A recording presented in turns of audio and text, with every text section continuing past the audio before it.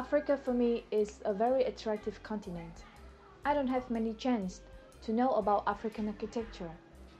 There are not so many competition about Africa. So I think a CPDI competition is a very good chance for me to understand more about African architecture. Not only about architecture, but also about culture and people. By studying about African architecture, I believe that I can learn something to bring to my country, Vietnam, because Vietnam has a lot of common characteristics with African countries, such as tropical climate and local material, local building techniques. That's the reason why I want to enter CPDI competition.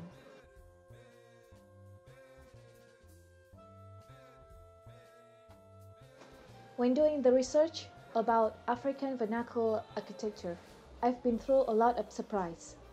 Different country has their different way to do architecture. So I can hardly say that I find inspiration from any specific country. But I find urban architecture is the most inspiring.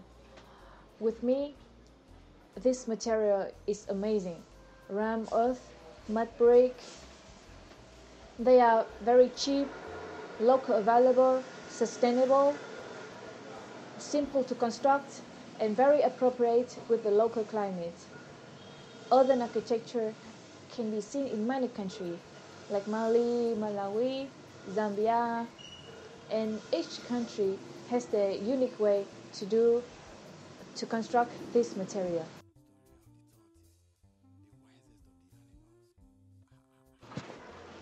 I see a lot of interesting things when studying about African architecture. When I observe the construction process of a house in rural area, I can see everyone becomes builders. The man was doing the bamboo frame of the house, the woman was doing the plastering, and the children was drawing and decorating the house. From that image, I see that architecture is not something big. It's the work that we can share. It's something that we can do together. When every member participated in the construction, I see that it's similar to a family dinner. It's a very inspiring image.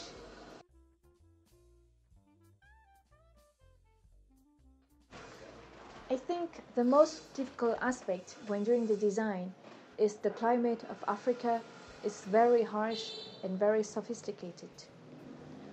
So to create just one prototype but widely adapt with different weather on Africa is a challenging job.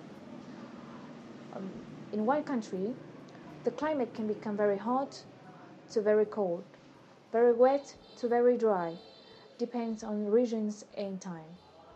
Moreover, the modern living standard is much higher than before, so the house needs to provide a certain level of comfort throughout the year. So with me, to deal with African climate is a very challenging aspect.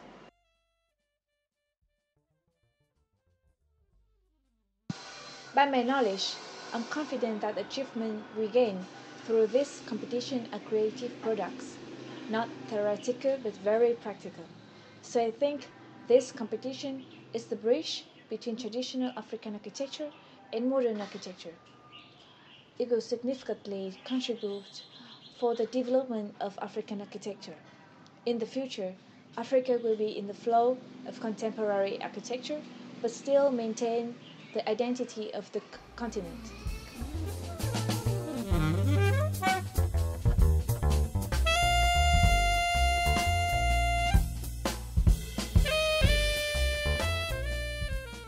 Hi, my name is Eduardo Soto and I am the designer of the IFA House. I would like to thank the Community Planning and Design Initiative Africa for giving us the opportunity to showcase our work and also for taking the time and the effort to prepare this wonderful competition. Thank you. I have two very important reasons to participate in this competition. First, I was very excited with the idea of learning about African culture and with challenging myself to develop an architectural design specifically conceived for the requirements of the African continent.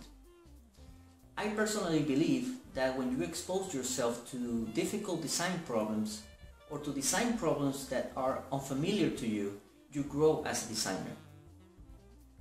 My second reason for participating in this competition was that by doing research in preparation for my project, I could be learning something about my own history. Now let me explain a little bit more about that. I live and work in the US, but originally I am a Puerto Rican. Puerto Rico is a small island in the middle of the Caribbean with a long history of racial diversity.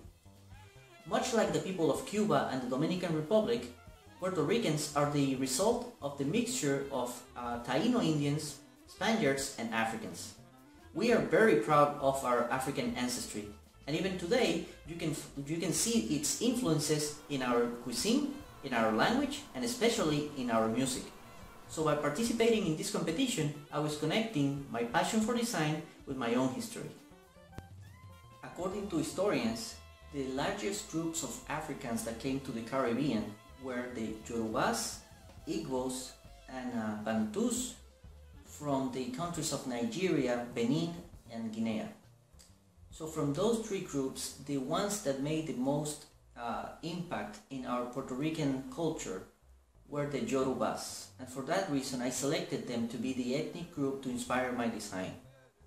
So in addition, I also used Nigeria's climatic conditions and natural resources as a starting point for my design and to select which materials will be locally available for a sustainable building.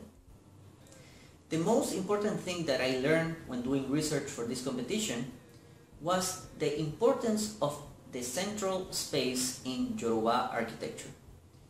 This is very easy to understand when you study the two most common dwellings used by the Yoruba people, the Orowa house and the Impluvium house. In the Orowa house, all the rooms are linked to each other through a central hall that serves as the main connector of the structure. In the Impluvium house, all the rooms are built around a courtyard that is used to collect rainwater. So at the core of these two types of dwellings is the idea that a central space serves for the social and the practical needs of the residents. And so the most challenging aspect of the design was trying to maintain the essence of that open space and make it the organizing element of the composition of the IFA house. In closing, I would like to say that I feel extremely proud of having participated in the first competition held by the Community Planning and Design Initiative Africa. I believe that this kind of efforts is what will inspire a new generation of architects and designers to embrace their culture and to use it to contribute in a meaningful way to the conversation about contemporary architecture. Thank you.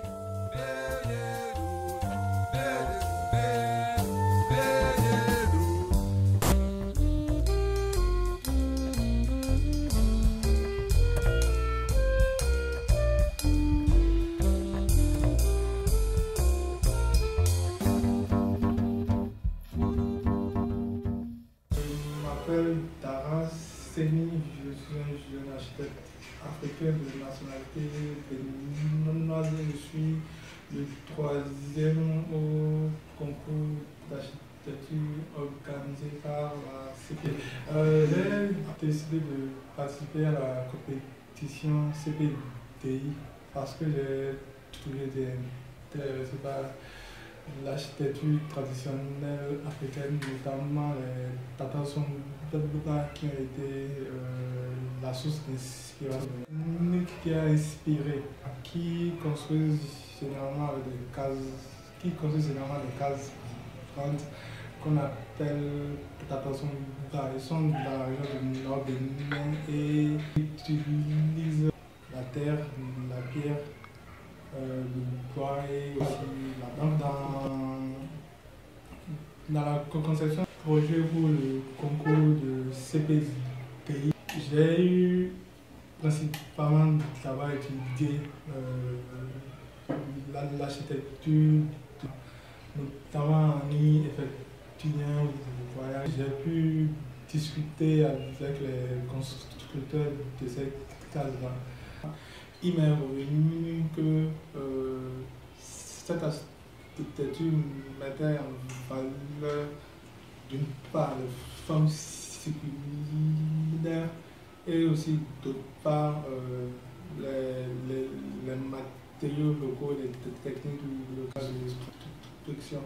Il nous est revenu par exemple que les formes circulaires utilisées permettaient de réduire l'ensoleillement des parois externes et améliorer donc le confort. Grâce au concours organisé par la Fondation CPDI, j'ai fait des recherches sur l'architecture traditionnelle et ça nous a permis de comprendre mieux en quoi l'architecture traditionnelle africaine constitue une richesse inépuisable pour nous, architectes. Travaille beaucoup de recherches et beaucoup d'études. On peut améliorer, mettre en valeur l'image de l'architecture traditionnelle africaine.